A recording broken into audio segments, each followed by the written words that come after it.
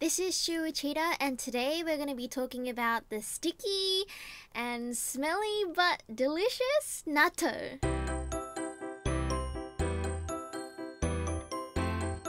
Hello again everyone! So today we're going to be talking about the Japanese food natto. Some of you who already learn about Japanese culture may know, but it's fermented soybeans, and it has it has this distinctive smell that some people say it smells like feet or some rotten food. So I prepared the natto here today, and I'll let you guys see what kind of food it is.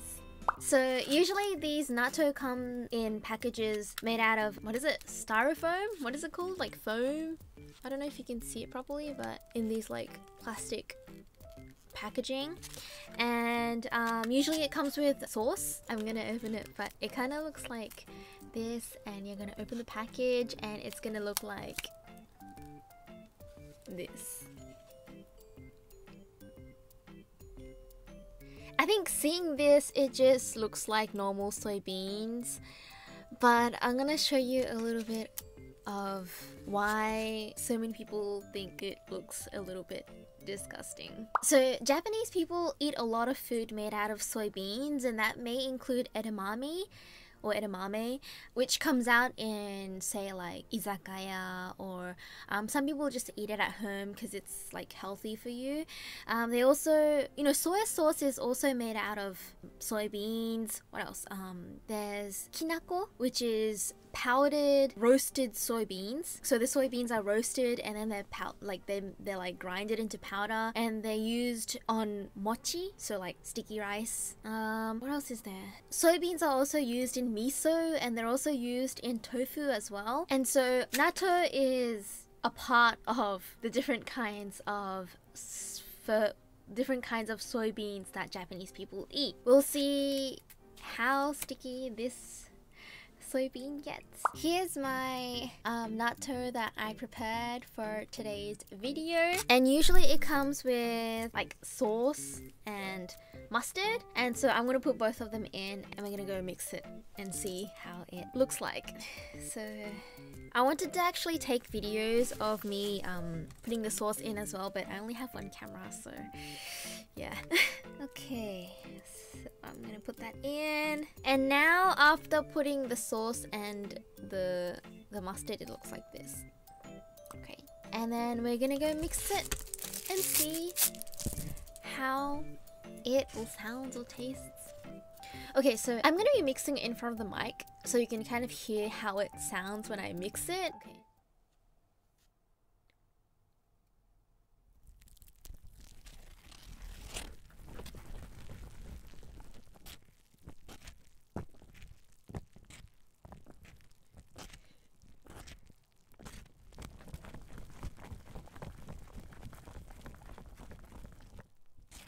So soybeans, the reason why they're really sticky is that fermenting it creates that sticky feeling, and they say the more you mix natto, the more healthier it is for your body. I know some people who like really mix it until it becomes kind of frothy.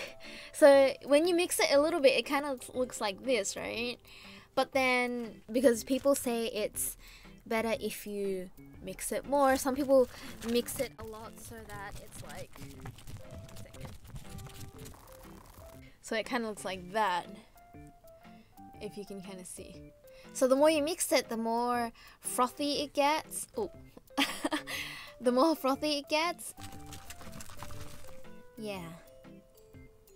Depending on people, they like eating it less frothy, and you know, some people like eating it like with more froth. I don't know what it's called, but I just call it froth because it looks like froth. This is what natto looks like, and when you eat it, it kind of leaves this. I wanna show you guys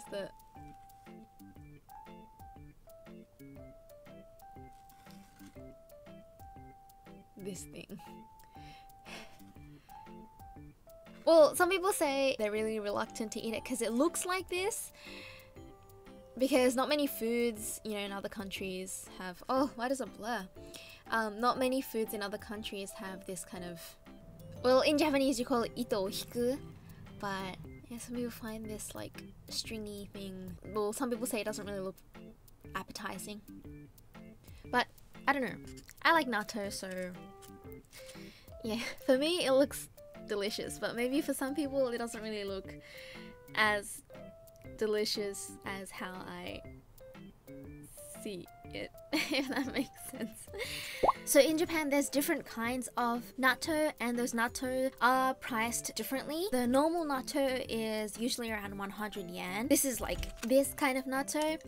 Depending on the sauce, they may like differ in price. The sauces, some of them have seaweed in them. They also have natto that are cut up into small pieces, so it's easier to eat. They also have like a different taste as well.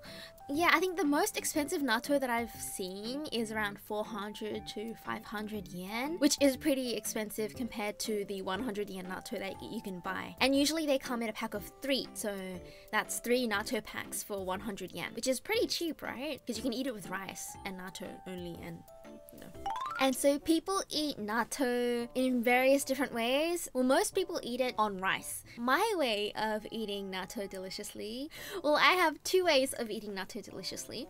One is, if you're gonna eat it for breakfast, then I have toast. I spread Vegemite on the toast. I put natto on top of that. I put cheese, you know, cheese that melts on top of that, and then I put it in the toaster for around 4 to 5 minutes. Let the cheese melt, and voila! A mix of Australian and Japanese food. It's really delicious though. I don't know, maybe for those of you watching, it might kind of be like, Vegemite and natto, really? And then you're adding cheese on top of that? But it's actually really nice. I really want you guys to try it. The second way of eating natto deliciously is, oh, I'm gonna have the video here because I ate it yesterday.